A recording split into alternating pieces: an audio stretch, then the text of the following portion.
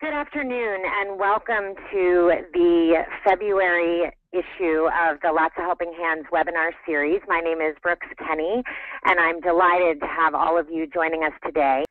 Our presenters today are, we're delighted to have Sherri Snelling, the CEO of the Caregiving Club, who is going to be interviewing our very special guest, Sylvia Mackey, who I know you all are quite familiar with, and we are delighted to be hearing her story and more about her tips about how to prepare for a caregiving situation. So welcome, Sherri and Sylvia. We're so pleased that you're here with us today.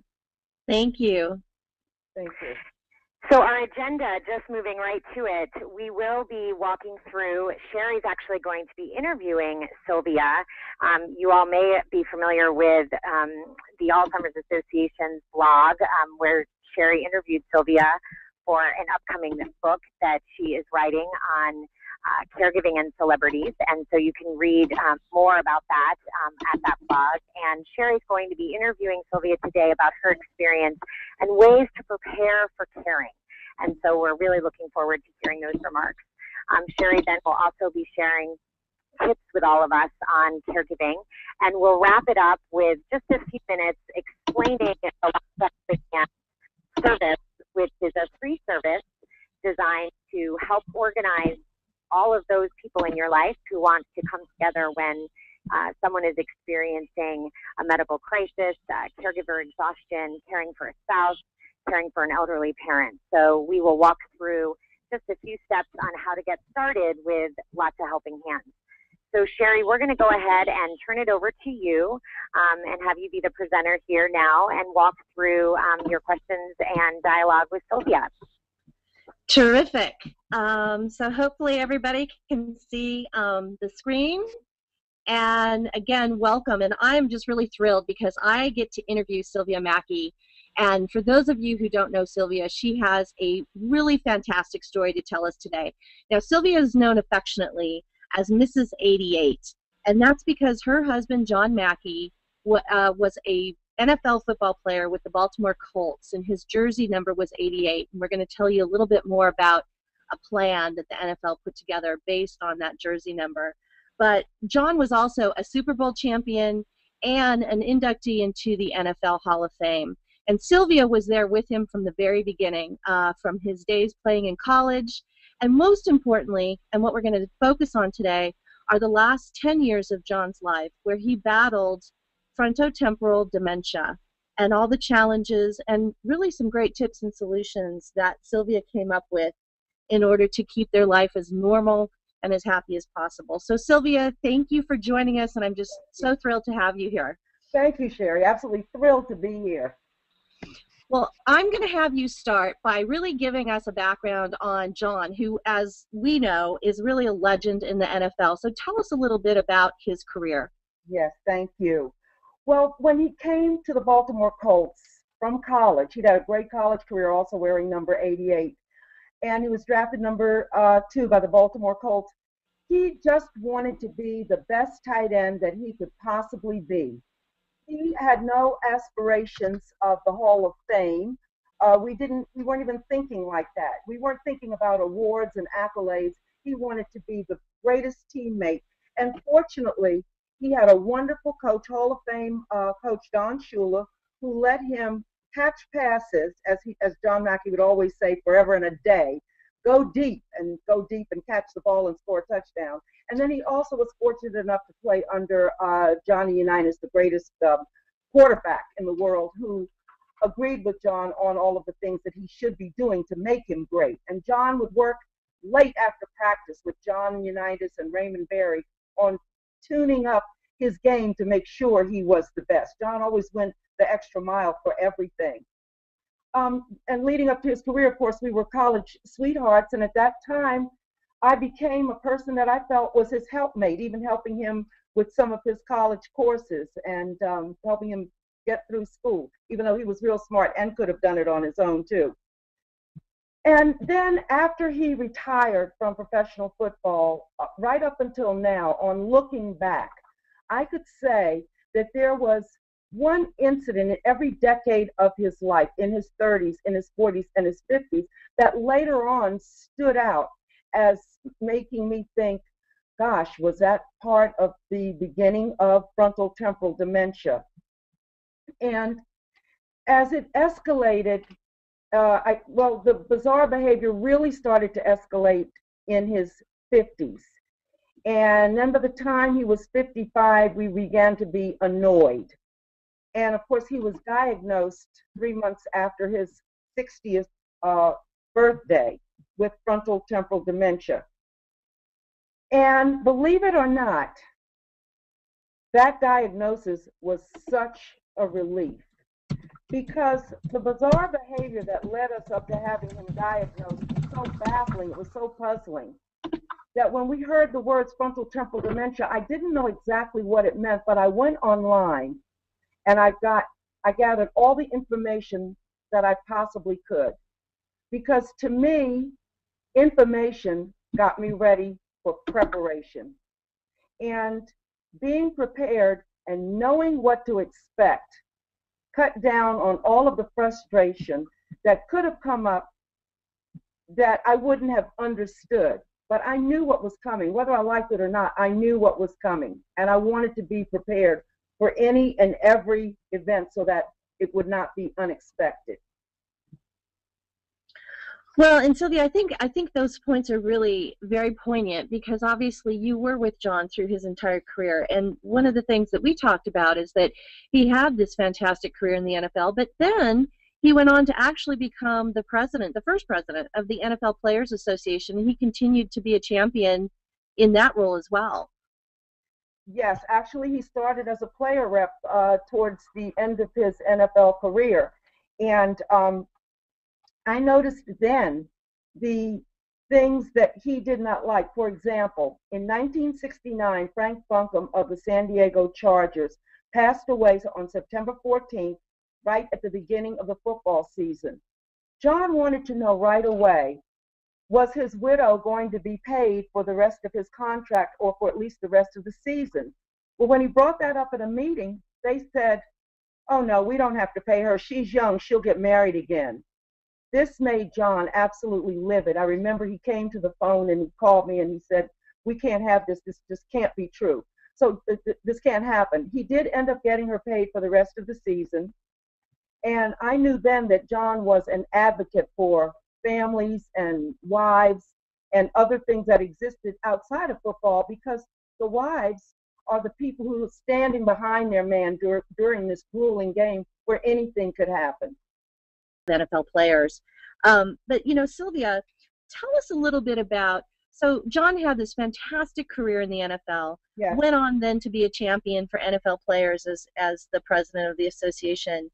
But you started to notice little things over the years, and obviously some bigger things with the frontotemporal dementia. Tell us a little bit about what those things were that you were seeing. Okay. When I look back, I'm going to start even in his 30s. He was supposed to go to Syracuse, a Syracuse University event in Los Angeles, and present the Syracuse Alumni Award of the Year to one of our former colleagues. John had won the year before. And all of a sudden, after preparing for his speech and getting dressed and being ready to leave for us to go to this event, he gets to the door and he turns around and says to me, I'm not going. Well, it wasn't like John Mackey not to show up. Now, keep in mind, he's only about 38 or 39. And he had a blank stare on his face that I saw later on in frontotemporal dementia. And there was nothing I could do to get him to go. And of course, they started calling, and he had no emotion about the fact that they were calling and wondering where he was.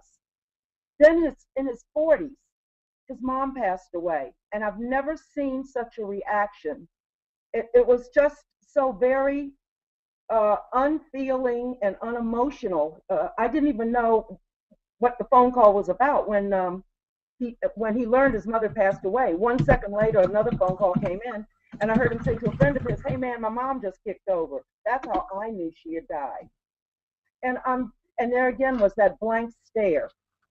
Then, in his 50s, he started doing weird things, like he paid $300 for a yoga class, went to one class, and I said, honey, when are you going back? He said, oh, I've been to one class, I know how to do it, I don't have to go anymore. And then he stopped reading the newspaper, he stopped reading books, and he was an avid reader. He started repeating himself, and then one of the alarming things was he started concentrating on very petty things. He built a shelf for the bathroom that really was nothing to look at all, and he just kept praising himself over this shelf that we thought was absolutely nothing, but we wanted to make him feel good, and we would say, oh yes, honey, this is wonderful. And there was one thing after another. He even repossessed his Hall of Fame and Super Bowl rings and just wanted to walk around with $7,000 in his pocket that he got for these. Well, I actually had to take over the contract and go to the pawn shop and buy them back. Things that were just, we didn't want to say to him, what are you doing this, or put him down or make him feel bad about it. But they were just so strange, and they just kept adding up and adding up. Well, and there were a couple really poignant stories that you told me, Sylvia, and one I'd love to have you share with our listeners that I think really speaks to, you know, this whole idea that you told me. You said, you know, your message became prepare, prepare, prepare. Exactly. And there was an incident where you were going through the airport, and I think people can see on the screen right now the wonderful cowboy hat that was John's kind of trademark. Yes. And those NFL Super Bowl rings there. But yes.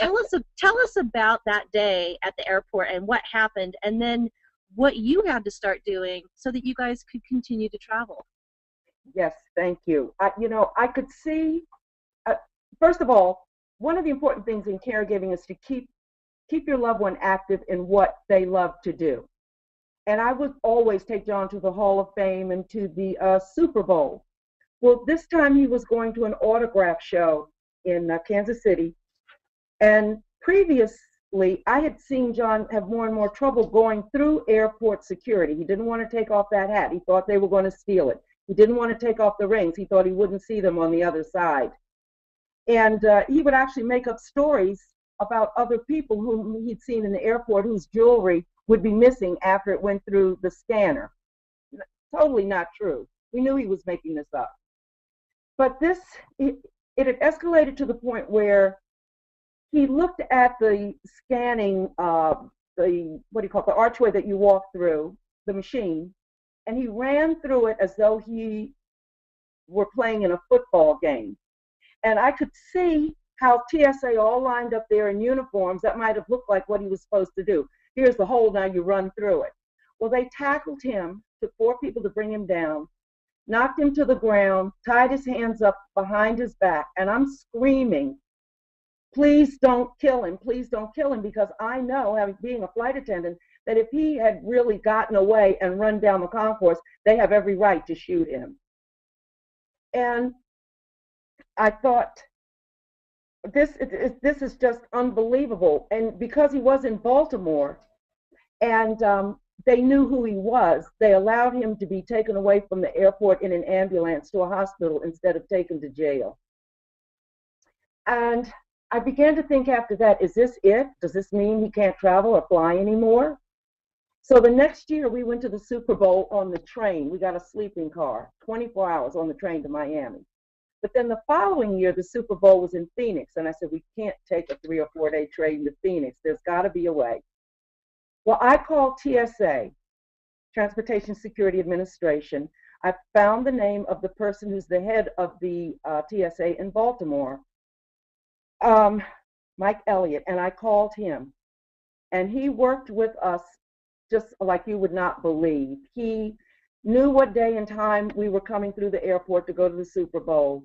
He met us at the door of the airport. He shut down a lane and let John Mackey have a very special screening, and John did not understand what was going on at all. He also called ahead, knowing we had to get back from Phoenix, to the transportation authorities there, who did it in a different way, which I totally understand, because they couldn't do it the same because we already knew what was going to happen. And Mike and the TSA there, by being prepared 2 or 3 weeks in advance of our trip, let me know that this kind of preparation can be done with anything that you want to do, and especially with travel. You can't get there with someone with Alzheimer's or dementia or other mental disabilities without having the proper authorities notified in time. That saves us. And what I love about this story, Sylvia, is a couple of things. One is that you did not take this situation and take it as a defeat. You said, okay, we're going to have to think of something else. We're going to have to come up with a plan because we love the Super Bowl. We love to travel to this game. So what do we do? How do we do that? And you took it upon yourself to, as you said, get together with the TSA agents. What I'd love for our listeners to know is that a lot of folks, and you have a certain amount of celebrity with, obviously, with John's legendary playing at the NFL, but a lot of people think, well, of course, you know, celebrities are always given special treatment. But in fact, we know that in this instance, the TSA will work with anybody who has a loved one that has special needs, correct? Yes, Mike wanted me to make that point with anyone that I talk to. He said, always have them call me if they think there's going to be a problem going through airport security. So I would call Mike if I had a friend in Chicago and didn't know whom to talk to in Chicago, because Mike knows whom my friend should call in Chicago to get her husband through airport security. So I think that's a great tip for our listeners, because again, you know, you do have to do a little research. You do have to kind of find out who those contacts are, but you don't have to give up things in your life that can be joyful or that can be helpful to your loved one. I mean, you told me that John loved doing these trips. He loved the excitement of being at the bowl games again. And so to give that up would have been very sad. Yeah, it would have been a disservice to him, really. Like I said, I wanted him to enjoy everything until I absolutely knew he couldn't enjoy it anymore. Right. Even if he didn't remember where he'd been after he got home, that was okay. I enjoyed the smile on his face, and the fans just always loved to see him. And he always signed every autograph. He loved signing autographs. He never turned anyone down. And this was a good opportunity for him to be in his element, where people knew who he was and they'd be asking him for his autograph. Sure. Well, let's go to the next slide, because you know, this is a terrific story of all the things that you've done, but it doesn't really end. And sadly, we know that John did pass away last summer, and that you were, you know, you had been there for him for all those years of this progressive disease. The unfortunate thing that we know of dementia and Alzheimer's, and what's toughest on the caregivers of those folks, is how long the disease really can impact your life. But what I want to get to is, I put this title on here, Make Your Mess Your Message. I actually stole that from Robin Roberts of Good Morning America. Oh, I like that. I like it too. She used that one morning, and I thought, oh, that's perfect. And it really reminds me, Sylvia, of you, because I'd love for you to tell our listeners about how you've really become a champion now for caregivers everywhere, and all the advocacy you're doing. I mean, you're doing wonderful things. And let's start first, though, with the NFL 88 plan. Oh, you took me right back to where I wanted to start. Okay. All right. Well, from my wanting to take John to everything that he loved, the Hall of Fame ceremonies, those are just wonderful. And we would drive to that. But every year I took him back. Everybody knew that John had, they didn't know Alzheimer's or dementia, but something was wrong. And other wives would be asking me questions. They would be saying, you know, Joe is acting this way and that way, and I'm thinking maybe he needs a diagnosis. And then after a while, there were wives who were bringing their husbands back who would say to me, you know, Pete has Alzheimer's, or Jim has dementia. And I'm thinking, well, this is just the Hall of Fame, a small group of about, at that time, 264. There's still, I think, like only 300 now. 260-some men in the Hall of Fame, and I've had 5 or 6 wives ask me about Alzheimer's and dementia. Something is wrong with this picture. There is a common denominator here. And I'm saying, if there are these many in this group, how many other retired ball players are also stricken with these diseases? So I wrote a letter to Paul Tagliabue, who was on his way out. It was his last year as the commissioner. And I thought Paul had a stellar and a great career, but I said, Paul, there's one more thing I would like for you to do, and that is to do something for this horribly, horrific disease that I see so many of our NFL brothers have, that I don't care whether it's caused by football or not. These diseases cause complete financial devastation, and one can totally lose their dignity. How can we let that happen in the NFL and not do something about it?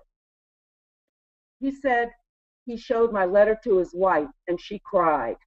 So Paul had a sensitivity about him, and I knew it because fortunately I had known him socially before on a limited basis, but I knew him, and I knew his wife, Jan. And he took my letter into the office, and when they called me, they said, we want to name a plan that we've come up with. We want to name this plan after John, the 88 plan. And John's teammates, who are here in Baltimore with Bruce Laird and our group called Fourth and Goal, have been pioneering for something to be done since 2003 or 2004, when they went to a players' convention in Las Vegas and brought up John's plight. They wanted to help us. So this all culminated after I wrote the letter. It came together as the 88 plan because all of us stuck together, and finally Paul Tagliabue took it to someone and said, this has to be addressed. And I am so proud of that plan. It's a benefit unique to the NFL because it is a benefit and it's not based on financial need.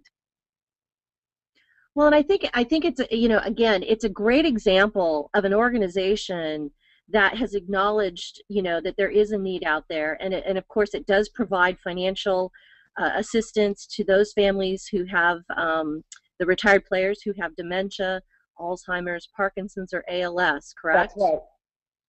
And, you talked about how many families were really impacted by the plan, Sylvia, and one of the things I think is important for our listeners to remember, John played in the 60s and the early 70s, and back then, the football players didn't make the big $1 million contracts that they have today. In fact, I think I read, and you told me, over the course of his 10-year career, John made about $500,000. Well, a backup player in the NFL, somebody who's sitting on the bench most of the time, that's what they make in one season. So financially, a lot of the families who are now encountering dementia and other diseases, they don't have the financial resources, right? Exactly. It's just because the disease is so unpredictable, and the amount of money for the cost of care, when you consider that eventually they will have to be placed in a facility that's going to charge probably at least $100,000 a year. The average family cannot come up, or above average family can't even come up with that kind of money that it takes to care, and the medication and the doctors and the tests are just phenomenal. It can totally devastate one's whole life, what they've saved for and worked for their entire life. Well, and you did say, we know that John's, at the very end, his care required him to be in a memory care facility. Yes. And a memory care center, and you said that 88 plan saved you. Absolutely. I shudder to think of where I would be without it. I feel just so fortunate, and even more fortunate because it was able to affect so many families. The last count we took, there were at least 165 ball players in the plan. So can you imagine just the ripple effect? For example, one of my friend's granddaughters who had been taking care of her grandfather who had dementia, after the 88 plan came in, she was able to realize her dream to go to graduate school, because now he not only was he taken care of with the resources that they have, their own earnings, she could now go to graduate school, not only for the time, but also she had the finances to be able to go to graduate school. I'm not to say that the fund provides that, no, but the fund paid for his care. So therefore, their family money was their family money. Right. Yes. Well, and Sylvia, so I know that you're still obviously an advocate, even though the 88 plan is now in place. Yes. You're still an advocate for the retired players, families, and caregivers, and you're also on the board, the Association of the Frontotemporal Degeneration. So tell us a little bit about what you've been doing with the organizations. Well, the Association for Frontotemporal Degeneration promotes and funds research into the finding and the causes and cures for frontotemporal dementia. And this is very important because we hope one day maybe no one will need the 88 plan. So we provide information, education, and support to the people with FTD and for the families and the caregivers. It's so important that we concentrate on the families and the caregivers, because 43% of caregivers die before the patient does, because it's such a grueling task. And we don't look at it as grueling, we just look at it as something we want to do because we love the person that we're taking care of. And it's something that, as I said, not only that we have to do, but that we love to do. And right. Well, and that's a great segue, actually, Sylvia. Okay. Because it's a great message in that you're providing this fantastic care for your loved one, but you also have to balance caring for yourself, and that's obviously a big message that we all have. And what I loved when I talked with you is you told me a little bit about your family, your children, and we see on the screen now your gorgeous grandson, but you also talked about your love of dancing. So tell us about how you find your me time. Okay. Part of my me time is that I'm working as a flight attendant for United Airlines. That started in 1998, which is late for most, but that was just fine for me. I love my job. I'm fortunate that I love my job. It gives me good away time, good thinking time, but I also had the support of the 88 plan to care for John while I was gone, and before that, I had the support of my beautiful daughter here on the screen who moved from California to Baltimore to help me with John while I was continuing to go to work, because her job allowed her to transfer to the Neiman Marcus in Washington, D.C. Until one day, as John became more and more debilitated, she realized she had to quit and be here with him all the time. But as a result of her moving to Baltimore, she also met her husband here, and hence that beautiful grandson that we see here in the picture. They provided so much joy for John, and John knew Laura just, we know all the way until the end.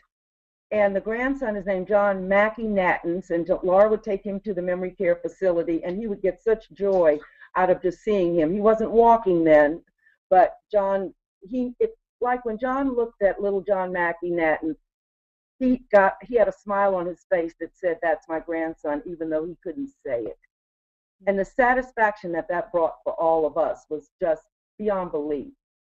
Now, Laura, I'd never asked Laura to come here. She sensed it. She knew it. She loves her father. And my other two children love their father equally, but they all had a different kind of input. And everybody can't do the same thing. My daughter Lisa started the John Mackey Fund, Inc. to raise money that we donate to the Association for Frontotemporal Degeneration for research. And I'm also on their board of directors, by the way. I'm also on the board of directors of the Alzheimer's Association of Maryland, and we've donated money to that organization too because of the John Mackey Fund, Inc., 501(c).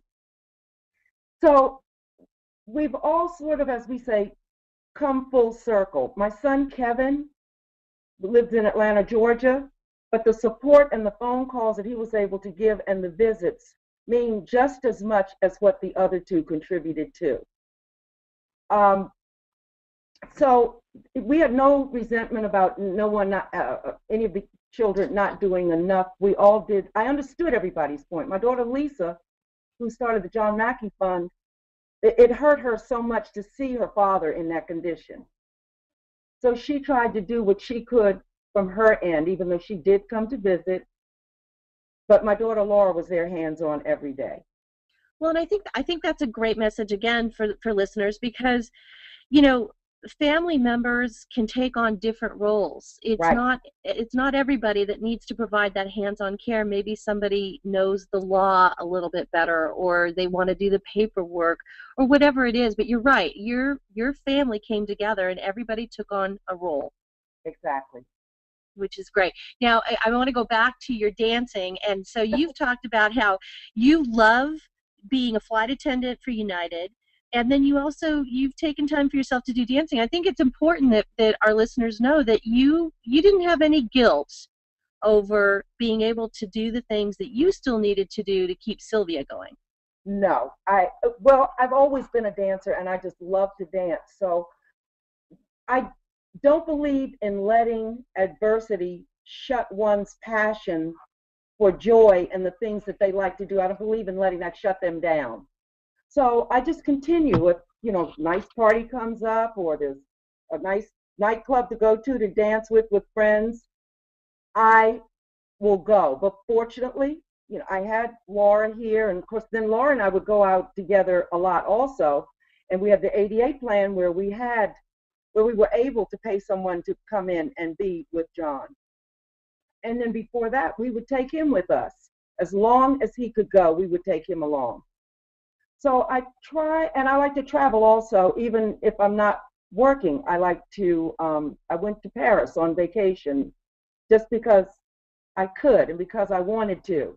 And I was fortunate to be able to do that and to do it that easily, not only because I worked for the airline, but also because I had a sense of self-preservation about myself that I didn't want to stop. I wanted that just to keep going. Well, and that it's hard. I've talked to so many caregivers, and as we know, you often start to neglect your own needs, and then you spiral down, and that's how the health, you know, as you said, they become more ill, the caregivers, than the person they're caring for. So I love your message. I love your message about taking care of you as much as you're taking care of that person you love so much. Thank you. Yes. Then also, I enjoy helping other people. Like I'm enjoying this webinar. I'm hoping that some of my message reaches out to make somebody who might have been down this morning, maybe they'll be up this afternoon after they've heard something that I've said. That's what I'm hoping for. And also, I enjoy carrying the message. I was approached by the NFL and the Morehouse School of Medicine to join their community huddle. We go to NFL cities, of which we've already done 15, and we deliver a message about taking a goal line stand for your mind and body. And my part is to explain how I dealt with John, because his condition is also a mental condition. And we want to help people reduce the stigma while influencing supportive measures to address all mental health disorders. Because there is a stigma about certain mental disabilities, because I've met many people who are caring for someone with Alzheimer's and dementia who go through a long denial period before they realize you can't fight it. This person is not the same person that they were. You're now dealing with a disease. Mm-hmm. You have to move past what you expected of John or Mary. You're now dealing with a part of the brain that's been altered to make this physical body perform in a different manner that's not pleasing to you and maybe not to the people around you. But you've got to face it, and the sooner you face it, the better off the caregiver is. That's why I said that, believe it or not, his diagnosis was a relief. Mm-hmm. It was like sand going through a sieve. It was like, okay, cool down. There's no point in being angry. That's wasted energy. Learn what you can about what is coming up. I also learned that anything that was that the NFL said was a great influence on John, and I could use that even in dementia. And I'm going to use one example that I hear a lot of people talking about in these diseases. incontinence is something that's going to happen. You don't want it to, and I see too many people waiting until it does happen, and then they become frustrated with that person. Well, with John, I went out and bought the necessary adult underwear before he needed it, while he could still understand what the NFL meant. And I brought the package home and I said, honey, look what the NFL sent. And he opened the package and I said, yes, adult underwear for retired players. He said, can I try them on? I said, yeah. He tried them on. He walked over to the mirror. He patted his stomach in the front and turned to the side and he said, hey, these are nice. So when it happened, he was prepared and he wasn't looking at it as anything negative. I took that lesson to apply the NFL's influence to even making him take a shower. I said it was NFL shower day. That got him into the shower because, you know, with people with dementia and Alzheimer's, personal hygiene becomes a problem down the road, and I knew that was coming. So we started off with it being an NFL shower day to make him enjoy it instead of running from it. Well, and again, I think, Sylvia, these are such great solutions. You know, a lot of people might say, "Oh, that's so tough," you know, but you're right. The disease of dementia or Alzheimer's changes that person that you knew, yes. And therefore you have to change then how you approach it. And I think some of your creativity in understanding, first of all, you knew what was going to motivate your husband, and right. you came up with the right tools. That's a good way to put it. Yeah. that not only helped him, but it helped you too. You know, exactly. it helped you. So I think, and that's a nice segue to the next slide, which is we want to talk a little bit about some tips for those out there, our listeners who are caring for a spouse. We know that not everybody who's listening today might be caring for someone with dementia or Alzheimer's, but I do want to mention that the Alzheimer's Association has developed the 10 early warning signs of the disease, and you can find that on their website. And, you know, it's so important, as you said, to not live in denial, but to understand what the signs of the disease are. And if, in fact, your loved one has those signs, you can start to plan ahead. You can start to come up with these preparations like Sylvia, like you have. So that's a really nice segue. I'm going to go through this pretty quickly because I know we got started a little bit late, but I wanted to, in honor of Sylvia and John and the 88 plan, I told Sylvia this morning I can't possibly get through 88 tips, but maybe I can do 8 for people. But the first one here, when I interviewed Sylvia last fall for my book, can we go back to the earlier slide? I just want to show that. I said to her, I said, you know, Sylvia, you are a woman warrior. You're one of my caregiving heroes. And I think what she has just told us in her wonderful story is that there are 2 things that you face as a caregiver. One is you have to try to develop patience. And the second thing is you just know that over time you will create that new normal. You will be able to figure it out and you will be able to soldier on. So those are kind of our messages today. So the next slide is talking about that guilt. And you know, Sylvia, your story about the incontinence was terrific because I think the one emotion I hear and the one thing I hear from caregivers everywhere is that they do have a lot of guilt. You know, guilt that they're not giving enough to their loved one, guilt that they're not giving enough to their job, guilt that they're not giving enough to their children. Mm-hmm. And the bottom line is when you're a caregiver, you just have to embrace it. Yes, there will be guilt. I mean, we all have some kind of guilt in our life, but how do you overcome it? And, you know, I think your story was great. You know, you said, I didn't feel guilty about working because it's what John wanted you to do, right? Yes, yes. So I think that's a really important message. The second tip is don't let fear isolate you. You know, if a loved one gets a devastating diagnosis, whether it's cancer or Alzheimer's, you can want to just shut down and you can want to just kind of, you know, stay in bed all day or whatever, but you have to reach out. You have to understand that not going it alone is really critical to your health and wellness. And there are a lot of ways to reach out and get help. So the next slide really talks about what I call finding your vault. And this is something that came out of an interview that I did with a caregiver where she talked about her vault, and I said, well, tell me about that. And she said, well, my vault is my best friend, and my best friend is somebody that I know that I can vent, I can melt down, I can scream, I can yell, I can cry, I can tell her anything, and I know it's safe and secure. It's going in the vault, and she's not going to judge me, and she's not going to throw it back in my face later, but she's going to just let me, get this out, and then she's going to give me a hug afterwards. And I thought, I really like that. So one of the tips is find your vault. The next slide is, okay, so you may find your vault, and that's great, but perhaps that friend or spouse or sister, whoever your vault is, they may not be going through the exact same thing you're going through. So it's really important to reach out for support. Support groups are terrific.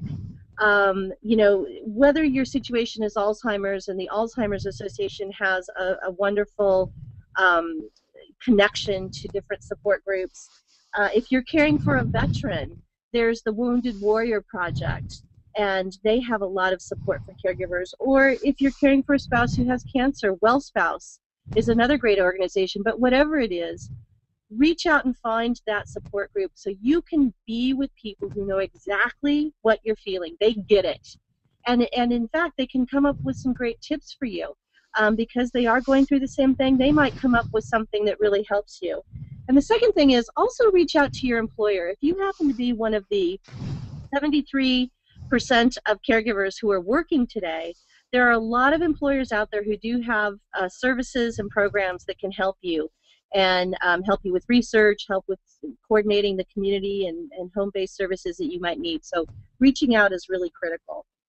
The next slide is a couple of different tips, actually. One is you really have to become a journalist, or if you want to use a different term, you have to become a detective. And when you become a caregiver, you have to start to ask a lot of questions. There's going to be a lot of unknowns, and you really have to start to sift through the information and see, get the answers that you feel comfortable that you need. You also have to be an advocate. A lot of healthcare professionals talk in language that a lot of us don't really understand, and it's tough. You might feel intimidated about asking a question, or they may dismiss you, but you are a critical part of the primary care team, and you need to be that advocate for your loved one and for yourself and for your family. And the third thing is you have to become a great record keeper.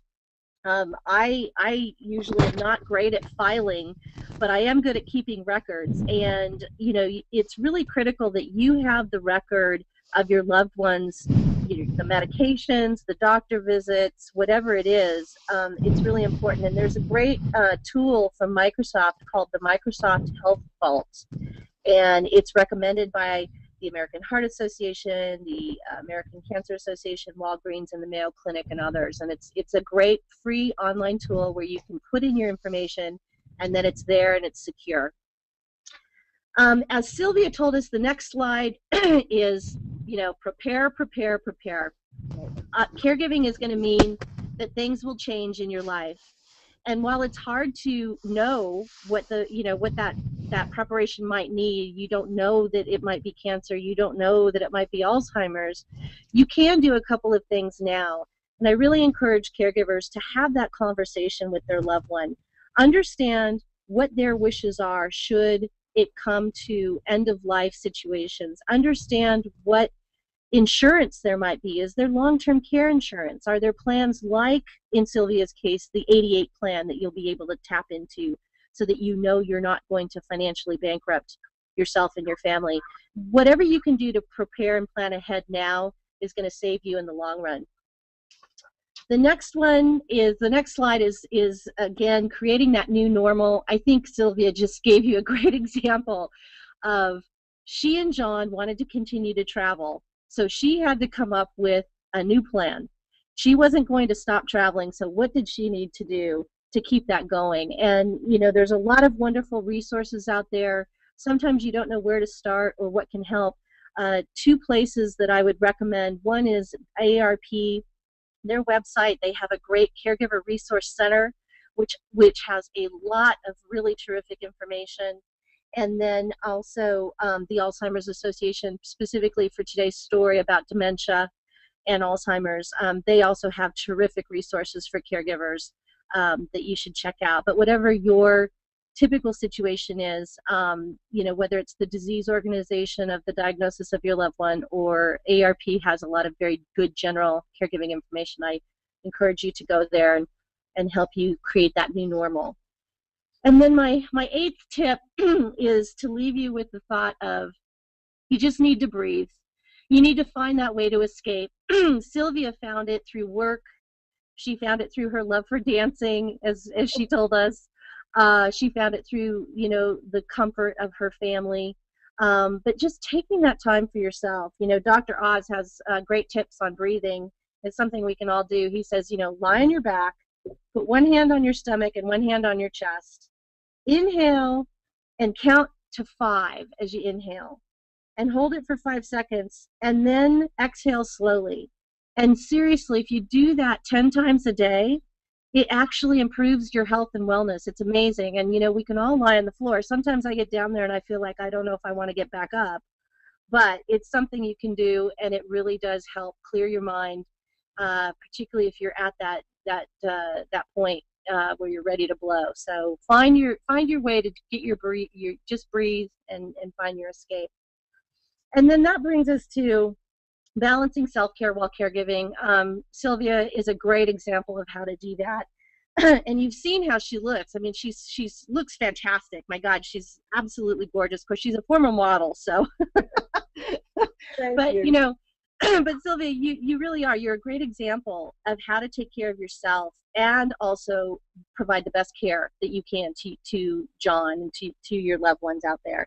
One thing that I found about this balance is there's a great organization called the Monday Campaigns, and they have tips, and they've created now the Caregivers Monday campaign, and I would encourage you to go to their website and check out the tips. I've worked with them, and I've come up with video tips I do now every week called the Me Time Monday videos, and it's all about how to find that balance between finding time for yourself while you're caregiving. And with that, I will leave you with these resources. I know these will be available after the website, but these are a lot of the organizations that I just mentioned in ways that can help.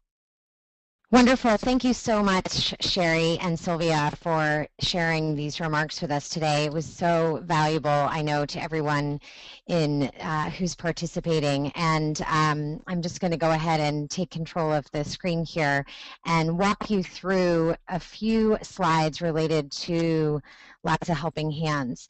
Lotsa Helping Hands, actually, it's a perfect segue to many of the topics that Sylvia and Sherri both touched on. Certainly, we know that caregivers in our country manage so much. Their loved ones' care. They're often the primary source of communication to family members, and they're really the glue to their loved ones' social circles. And so our service is a free service that allows one to create private community websites that organize family and friends during times of need. We like to talk about this phrase a lot here at Lotsa Helping Hands. We have almost 1 million people who've participated in our private communities, and one common theme that we hear over and over again is that caregivers are bombarded with that question, what can I do to help? And those eager volunteers or friends, family members, church, synagogue members, neighbors, we often hear from them that they're so eager to help someone that they care about when they're experiencing caregiving. And so Lotsa Helping Hands essentially was created to answer this question and to bring together what we call someone's circles of community, those friends, the family members, neighbors, colleagues, folks from your religious community who may see you caring for your spouse, may see you taking care of mom or dad. And while you may not perceive yourself or use the word caregiver, you're just a daughter or a spouse or a parent, you are overwhelmed, obviously, with all of those duties, and the people around you want to come together, and they want to do something, and they want to be able to help. And so our free service allows you to easily manage those daily tasks that can become a challenge, whether it's a medical crisis, caregiver exhaustion, or even dealing with an unexpected life event. communities at Lotsa Helping Hands, again, are free. They are private and secure, and essentially they are your own website that allows you to manage all of the offers of help that you get from well-meaning friends and family, and also share well wishes, share photographs, really share in your life about your experience wherever you are in your caregiving journey. The hallmark of this service is our help calendar that allows individuals to post volunteer tasks that are needed to help in a particular situation. So the coordinator of the community, the person who kind of organizes the organization, if you will, they can easily post tasks on the coordination calendar. Members are those volunteers who are signing up and who are part of your community website. They can easily sign in and see that a family might need meals on Monday, Wednesday, Friday, and perhaps rides to medical appointments on Thursday afternoons. The system then sends reminders on a regular basis to both the coordinator as well as the members in the community in order to keep everybody on task, so everyone knows what's happening in the community, who's doing what when, how to get where they need to go. There's links to Google Maps. There's opportunities for customization if the family has a particular dietary restriction or particular needs. So it's very intuitive. It was developed with the caregiver specifically in mind, and there's a lot of really interesting features that I invite you to explore. We also have a growing list of community building features that allow communities to come together in sharing information and support. Members can post photos, announcements, use the message board, send well wishes to the family, and share other information. And what's great about the community sections is members can really make it their own. So if a family has particular dietary restrictions, or if the caregiver wants to have a personal blog, they can modify the sections within the community in order to share that with other members. And we see so many creative ways to use the community sections within the community websites. To create a community, again, the service is free, and if you go to lotsahelpinghands.com and simply click on the Create, it will take you to a form that takes about a minute to fill out, and we ask just a few questions to help you get started. One of the very unique features of the service that we provide is we have partnerships with more than 50 national nonprofit organizations across the country, and several of them offer resources to our communities. So if you are caring for someone with lung cancer, you can identify your community, for example, with the American Lung Association. And so you, your loved one, and those around you can benefit from additional resources and content information from these trusted groups. So I encourage you to go ahead and take a look at the resources that we provide within the communities as well. Once you've created a community, there are basically 3 steps. First is inviting people to join. All those folks who've offered the very well-meaning comments about wanting to help you and wanting to get involved and assist you and make your load a little bit lighter as a caregiver. You can invite all of them to join the community. You can add the needs that you have to the calendar, and then you can continue to promote your community by sharing the URL, the web address, if you will, of the community through Facebook, through your other social media sites, via email with your friends and family, anybody who wants to participate.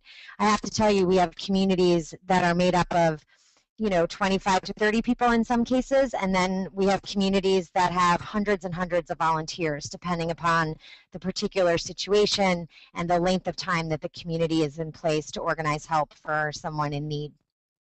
We have many demos on our website at lotsahelpinghands.com/demo, so I encourage you, we obviously aren't going to go into a lot of tips today because that wasn't the focus of this particular webinar, but we do have previous recordings of webinars that I invite you to check out and learn about how to do the various functions within Lotsa Helping Hands. And to that point, we have a member support center that is available 24/7 to members of our communities, as well as those who perhaps just want to learn more. So I know from the registration that many of you participating today are not yet part of a community at Lotsa Helping Hands. And so our member support folks, they can help you even if you're not in a community. If you just want more information about how to get started, or if you're wondering whether or not a community website is for you and your particular needs, you're welcome to reach out to us, and our support folks can certainly provide you with answers and additional help. We had opened up in the registration process the opportunity for questions, and so many of you posted questions when you registered for the webinar, and we're really appreciative of that. We actually have a record of all of those questions, and so we certainly can provide some answers to you post-webinar, and I'm happy to stay on for a few more moments, and perhaps Sherri and Sylvia, we can maybe address one of the questions on this slide, and then we can follow up with folks following the webinar to answer the additional ones, because I don't want to keep folks too much past the hour. So did you want to address either question 1 or 2 for the listeners today? Are you addressing me, Brooks, mainly to answer maybe the first question? Sure. This was as a caregiver during the last days of his condition? Sure, that would be great, Sylvia. Thank you, because that's still so yesterday for me, because it was just July 6th of 2011. And one of my biggest struggles was, even though I'd never wanted to think that John was in his last days, was that every time I would leave him at the memory care center where he was staying, I would wonder, should I stay the night? Should I stay 2 or 3 hours longer, or 2 or 3 minutes longer? And when he did pass away, I was at work in Los Angeles. But I have not let the guilt about that beat me down that I wasn't there, because I've never been a pessimist thinking now is the time for me to stay 24/7 because he is going to leave me. So he would have wanted me to be going to work. He was always so happy that I was working and loved it. So that was a struggle for me inside, but it's okay. Wow, thanks so much for sharing that. I'm sure you speak for so many that are in a caregiving role, and I really appreciate you sharing that example of, acknowledging the struggle and then pushing through, knowing that that's a way of honoring him and honoring the needs that you have. So thank you so much for sharing that with our audience. Question number 3, Sherri, I can't help but think of you when I read that question, and so I want to turn it over to you. How do I make time to care for myself while caring for an ill husband, 3 children, and working? I know one of the answers might be Lotsa Helping Hands, but I'm sure you've got some other ideas too. No, in fact, yeah, obviously Lotsa Helping Hands is a great solution to this, because it does give you that break. It gives you that respite that you need. But I want to first of all just acknowledge this question by saying it is not easy. I mean, this is something that a lot of caregivers and just all of us in general struggle with sometimes. When you're overwhelmed with things, the first thing to go is your own needs. You give up certain things that make you happy, or that you used to do, because now you've got this new role of caregiver. So I would say, though, that here's something to think about, and that is that while you are a caregiver and you have all these new tasks and all these new responsibilities, one of the responsibilities is that you have to continue to be there for your loved one. You cannot become ill. You cannot develop your own chronic illness, let's say, because you're having prolonged stress, or you're not getting enough good nutrition or good exercise. So it really is part of your responsibilities, if you will, and it will make you a better caregiver. It will help you to balance things. It's hard to do, but I love, the Lotsa Helping Hands is a solution, because you can turn to the folks in your community, and when you need some time off, there's going to be somebody there then that can volunteer to help you out. The other thing is, I mentioned the Me Time Monday, and I love the concept of using Monday to check in with yourself every week. There's science behind this, folks. If you look at that Monday Campaign website, they have research from Johns Hopkins University showing that if you decide you're going to have this plan and you're going to do something once a week for yourself, and you check in with yourself every Monday, you are actually going to be more successful at keeping that promise to yourself, because Monday becomes your milestone for saying, did I do it? Okay, what do I need to do? When am I going to find that 5 minutes or those 5 hours this week? So those are my tips for caregivers. Wonderful. Thank you so much, Sherri, for sharing those. They're really poignant, and we appreciate it. Question number 4, we will not address right now, but we promise to follow up with you. Suffice it to say, we have thousands of religious groups that for decades and decades and decades have been providing support, bringing meals to folks in their community, and we've got thousands now who are using Lotsa Helping Hands in order to organize that, and we have a number of ideas that we can share with you through our member support center, and look forward to following up with whomever asked this question to give you more details. So to wrap things up, I just wanted to remind everyone on the call that they can definitely reach out to Sherri Snelling, the CEO of Caregiving Club, who, again, we're so grateful, Sherri, for your wise thoughts and for interviewing Sylvia today, and for sharing your tips that were so helpful to those of us who are in caregiving situations. So please follow Sherri and like her on Facebook, and watch her wonderful videos on YouTube as you continue on your caregiving journey. Let's help it. Oh. And I want to just thank Sylvia, because, you know, all the tips are great, but bringing the stories to life like Sylvia did, I think are terrific. And thank you for the opportunity. Yeah. It was a pleasure, really. Absolutely. Well, thank you. And yes, that was definitely a wonderful way to spend an hour with both of you, and I know our audience and listeners got so much out of it. And Sylvia, as I think I told you at the front of the hour, all of us here at Lotsa Helping Hands, people were pretty envious that I got to be able to meet you and hear your story live. And on behalf of the entire company, we really appreciate you sharing your story. Thank you so much for inviting me. It's my pleasure, really. Well, great. Well, with that, you know, again, thanks for all for their participation, all of you on the line. Please continue to watch for messages about our webinar series. We have one every month. We're going to be having one at the end of March, which is another guest speaker, which we'll be telling you all about soon. And thank you for participating with us, and we wish you all the best in your caregiving journey, wherever it may take you. And if we can help here at Lotsa Helping Hands, please let us know. Thanks for participating, and have a wonderful afternoon. Bye-bye.